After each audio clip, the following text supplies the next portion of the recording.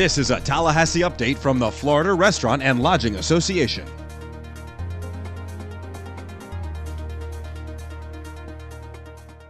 Good afternoon. My name is Carol Dover, and I'm President and CEO of the Florida Restaurant and Lodging Association. I want to thank all of the members who came up today. I especially want to thank the media for covering. As you can see by our signs, empty beds don't pay taxes. That is our theme for the day. We have formed this bed tax coalition to support the tourist development tax laws that are currently in place and to oppose any measure to expand the use of this tax. Today we have hoteliers here from all over different parts of the state. We have restaurateurs here because guess what? This is not just a hotel tax, folks. This is a tourist tax. We also have representatives here from the Attractions Association, Bill Lupfer.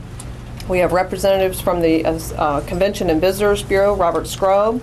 We have the representative from the RV Parks and Campgrounds, Bobby Cornwell, and we have Rich Maladecki up from the Central Florida Hotel Association.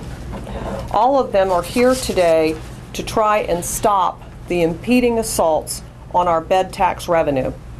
We are not here today to ask for a repeal of the tax. We are not here today to ask for you to even consider reducing this self-imposed tax that, by the way, today generates over $500 million for county governments. But we are here today to fight for the protection of this tourist development tax that was originally intended to draw visitors to our communities and to stimulate our tourist economy. As all of you know, our state is suffering from a global recession. Raising taxes and diverting tax dollars away from bringing visitors to Florida hurts our state's economy. In over the 3 decades that this law has been on the books, there have been 52 amendments to the law, over 400 attempts to change this law.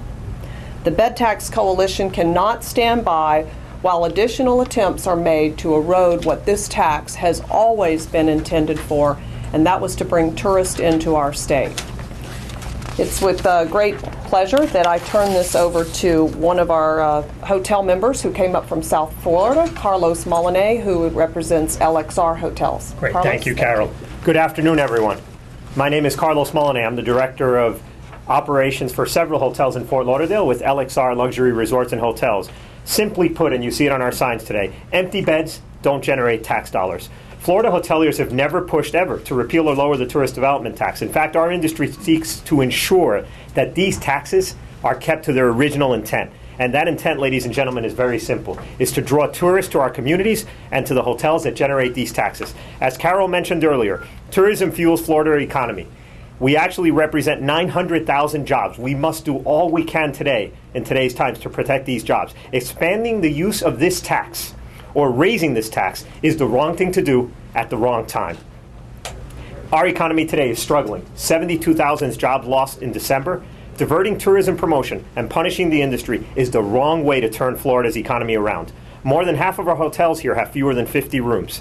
Travel to Florida, ladies and gentlemen, is not a given. Promotion is critical to ensure our place is a premier travel destination in this state and keep it and continue to grow it as it has been, but most recently, obviously, declining.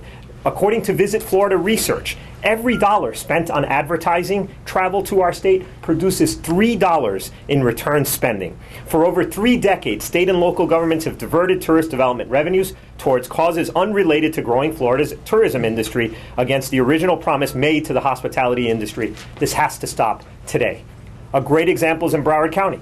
Just recently, some monies were allocated for turtles. Now, certainly turtles, very important to the environment, very important to me as a human being and as a hotelier, but I don't see the correlation between the turtles and the fact of advertisement and promoting our tourism, which is what we need now, today, more than ever. So I ask you to really take a look at this, and again, empty beds don't generate tax dollars. Thank you very much.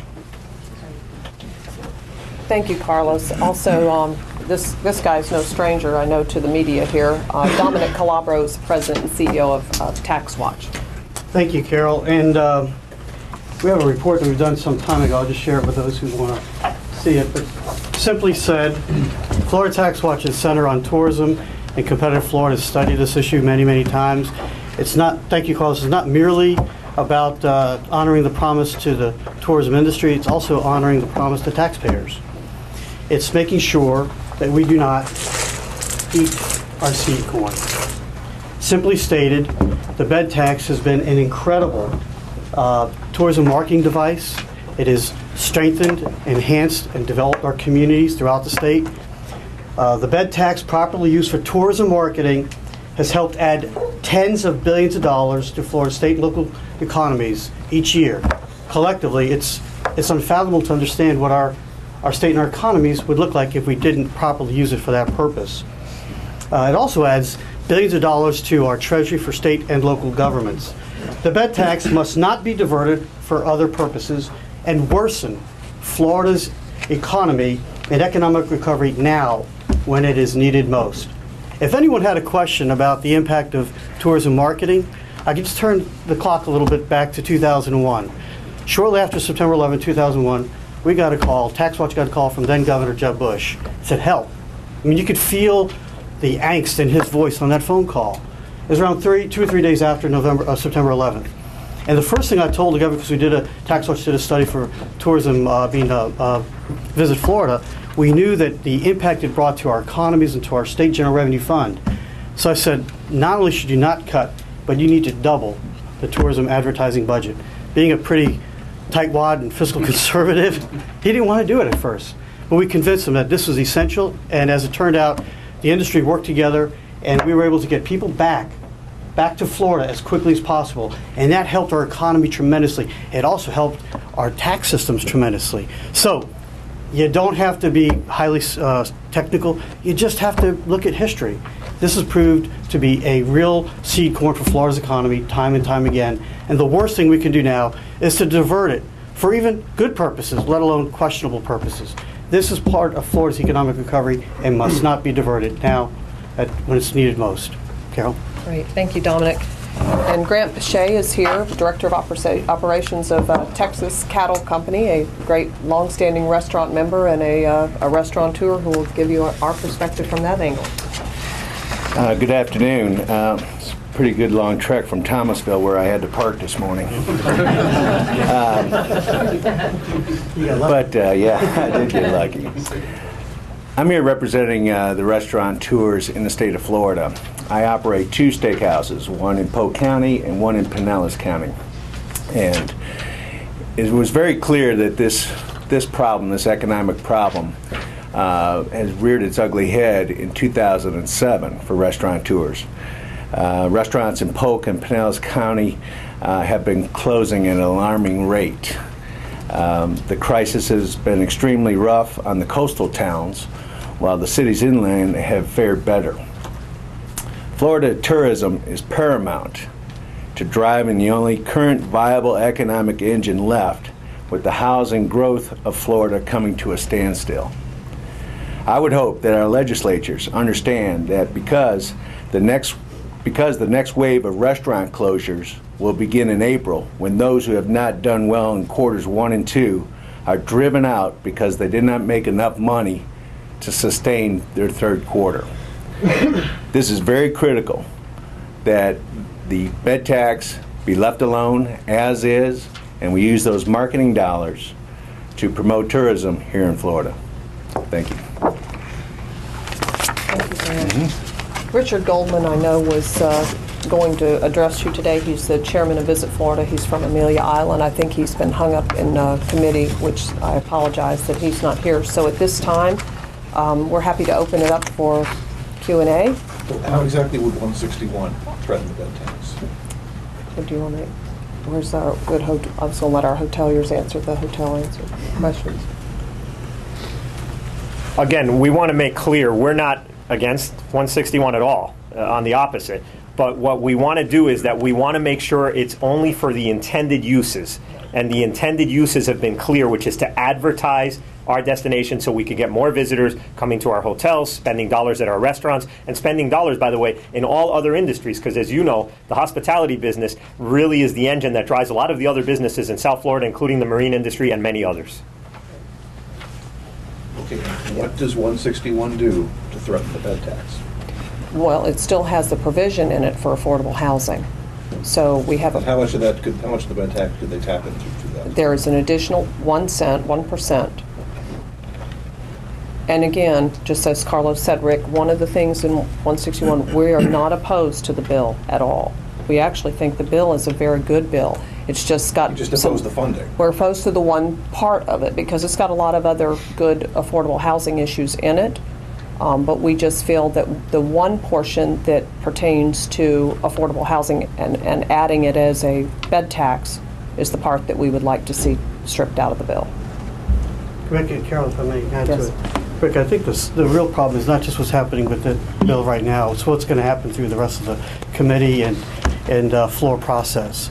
There's just an incredible temptation to use a tax source that's largely, or seen as largely paid by visitors, okay? And, you know, legislatures love, don't tax you, don't tax me, tax the visitor behind the tree. Well, the problem here is that is, as we said, seed corn. And it is very tempting, especially with the challenges on say, hey, we're not going to raise taxes, we're going to free it up to relieve our local governments.